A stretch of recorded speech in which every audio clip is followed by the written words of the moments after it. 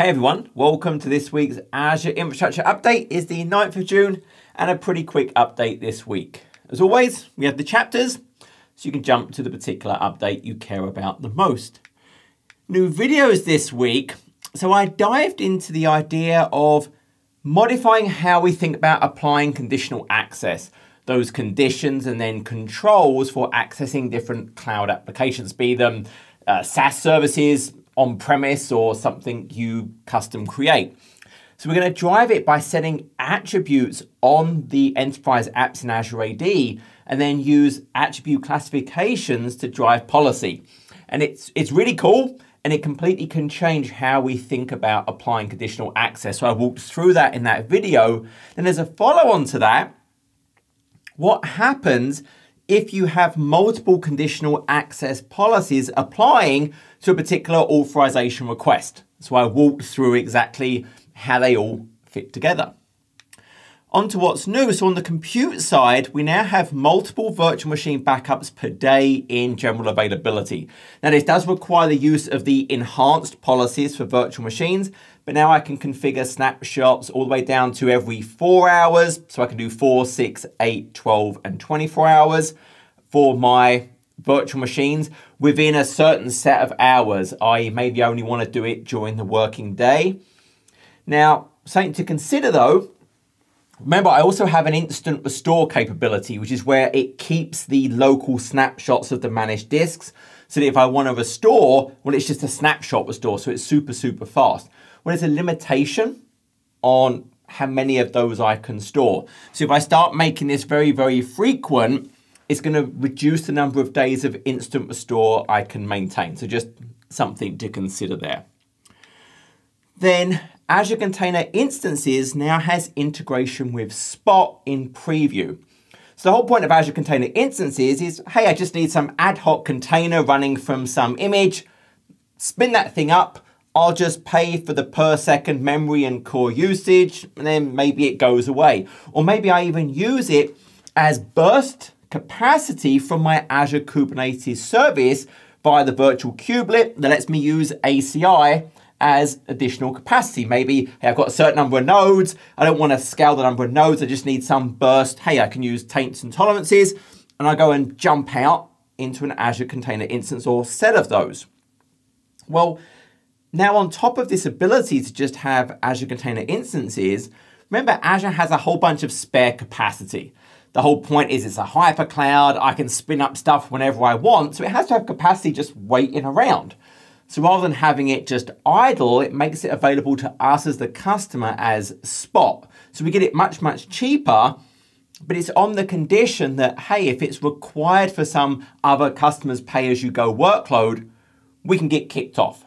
So Spot is really useful if I have some interruptible workload that most likely is resumable, that, hey, yeah, I want to run it as cheap as I can, and I understand I can just get kicked off. That's okay, I'll restart it again when I can. So if that condition applies that it is interruptible, well, I can now get the benefit of Azure Container Instances with that very cheap capacity that is spare.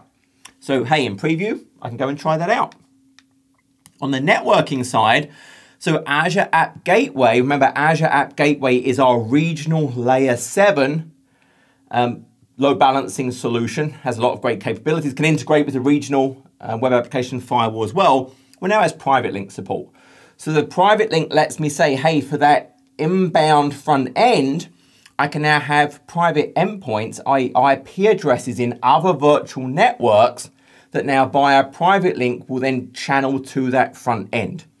So that IP address, that private endpoint could be in a virtual network in a different subscription, even a different tenant, but it's all staying over private connectivity. So it really expands the scenarios where, hey, I can make my services available that are being fronted by Azure App Gateway. And then Azure Front Door, both standard and premium, are now available in the Azure Gov cloud. Remember, Azure Front Door is that layer 7, so you think HTTP type workloads, that is that global balancing solution. So I have these anycast IP addresses that I'll connect to whichever one is closest to me wherever I am around the world. Then it has a set of backends that it will go and fetch the data on my behalf. It integrates a content delivery network so it can cache things as well. but it will terminate that TCP and the HTTPS connection at that edge location, so I get a much faster connection experience. And then it will go and grab large blocks of data, cache them, and feed them to me as I ask for it. Really powerful solution. Hey, if I'm using Azure Gov, I can now take advantage of that. And then for the Azure Load Balancer, I talked about this a few weeks ago, that ICMP was available, i.e. ping. Well, now it's also available for IPv6 front ends. So I can now do pings and trace routes, which is really useful if I'm trying to test the connectivity. Hey, is this working? Being able to ping something is really useful to check, hey, do I have that path available to me? And of course, traceroute will show me all of the hops along the way. So that is now GA. On the storage side, so now we have Azure AD support for Azure Files SMB shares when I use the REST API. So we've had Azure AD integration for a while now if I go and connect via the SMB protocol. But what this is saying is if I use the REST APIs to go and talk to those file shares, I can still now use the Azure AD integration, the Azure AD role-based access control, so I don't have to go and use shared keys or SAS tokens. Now remember, that does mean the Azure AD identity, be it a user or group managed identity, would have to have data plane permissions and on that content to be able to use this. But now I can use the RESTful APIs, which means I could use Azure AD to actually now go and communicate via the portal. You actually see an option when I go and look at Azure Files and I'm in a share, I could switch to Azure AD authentication. On the database side, so Kusto has had a Windows emulator for a while. It's a Docker container. And that Docker container doesn't have the regular ingress mechanisms. I can't do streaming or queuing or that type of input to it. But I can use the ingestion commands to populate some data, but then I can test my Kusto queries. Well, now it's also available as a Linux Docker container. This is really useful if I have maybe some kind of automated testing. If I just have a dev environment and I don't maybe have internet connectivity or I don't want to spin up the Azure service, I can emulate the interactions running my KQL against the Kusto backend. Again, it's not going to be able to have logs streamed to it in a regular sense that I could do with Azure Data Explorer, for example, but I can use the ingestion commands to get data into it, but then I can test my KQL.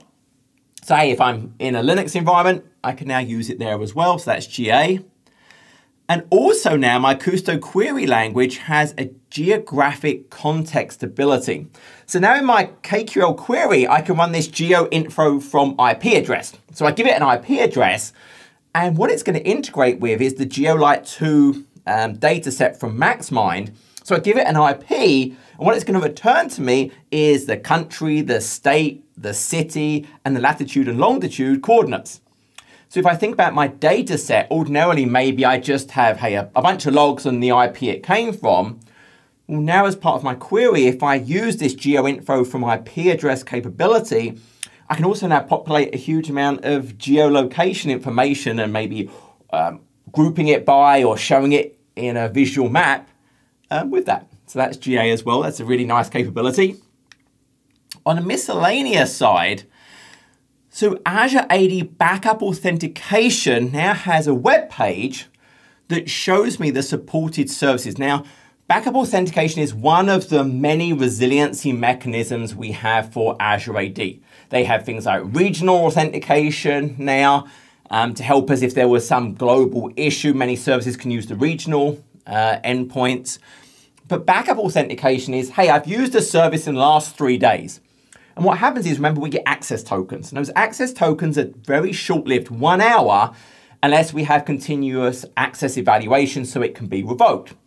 So I have these 1 hour tokens, and I constantly go back to Azure AD with my refresh token and say, hey, I need a new access token. I get another 1 hour token. So if Azure AD had some incident, it wouldn't be able to give me a new 1 hour token.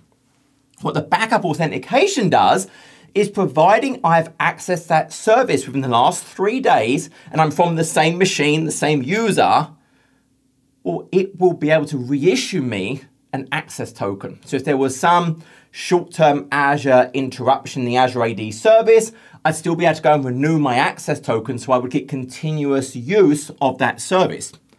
And what they've done is, if we jump over here really quickly, it's just now telling me which services integrate with that backup authentication. So I can go and look at the article and I can see which key services. And they're going to update this to say which ones are going to work with that backup authentication. So I've got the link in the description below. But if you're curious about, hey, where is it working? What's it going to do, etc., you can now just go and look at that article and check, hey, is the service I'm using covered by that backup authentication? Again, I have to have spoke to it in the last 3 days. If I have not spoke to it the last 3 days and there's an Azure AD incident, I can't go and start getting tokens for something. It can't generate its own from scratch. It's really a caching mechanism that works with the regular Azure AD. And as I go and get tokens, normally it goes and gets a long-lived cached and can give that out to me. Azure Chaos Studio is now available in WestUS 2 in preview. Remember, Azure Chaos Studio is the idea of crafting experiments to simulate different types of events. Could be an AZ is down, it could be a certain workload is maxing out CPU or memory, but it lets me see how my service will react to different types of scenarios in Azure. So now, hey, locally in WestUS 2. And that was it. As always, I hope this was useful. Until next update, you take care.